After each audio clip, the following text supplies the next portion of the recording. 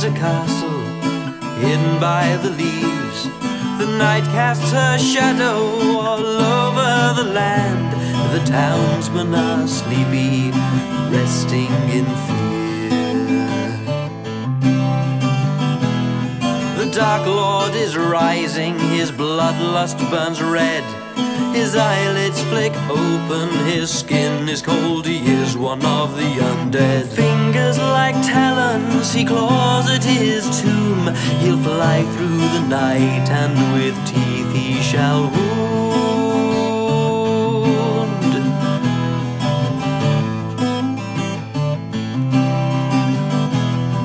Down to the village, he floats on the breeze.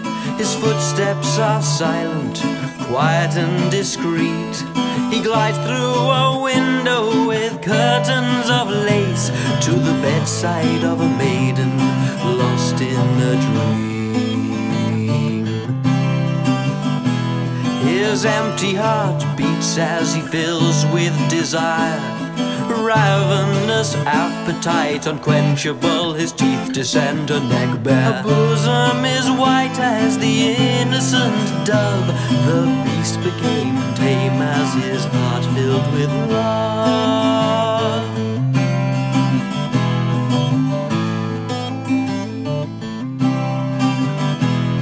The maiden awakes, her eyes wide with fear. Seeing her hatred, the beast sheds a tear. He then casts his spell of seduction and lust, and sinks his fangs through her innocent flesh. Back to the castle, the couple now glide. They sit in their halls of icy grey, cold dismay and misery. The Dark Lord alongside his deathly pale bride. The enchantment of love now begins to unfold.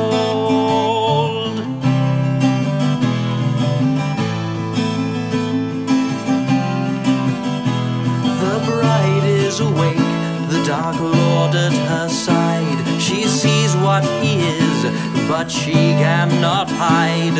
She's taunted by mirrors and God's holy son. She weeps as she sees what she has become. She plunges a blade into his empty throat. She flees to the tower, the beast awakes, she cannot hide, she cries. Call upon the forces of thunder and rain. The lightning strikes down and pierces his heart.